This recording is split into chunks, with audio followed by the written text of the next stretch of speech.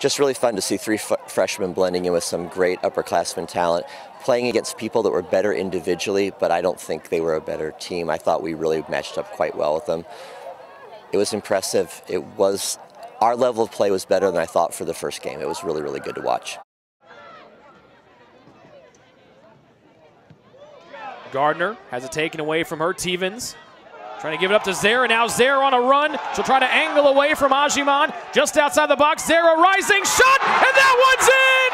Bailey Zehr, with just over 19 minutes remaining in regulation, strikes from deep and gives Taylor a 1-0 lead over number 3 Northwestern Ohio.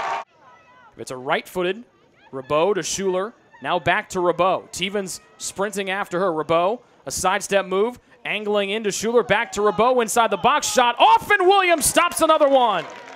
Unbelievable. Sometimes I don't like switching in a really close game like that, but I thought Lauren Engelkiss had a great half, and then when I put Megan in, it was just another really, really good goalie fight. So as we're trying to work out these starting keepers, they're just making my life hard, and that's exactly what I want.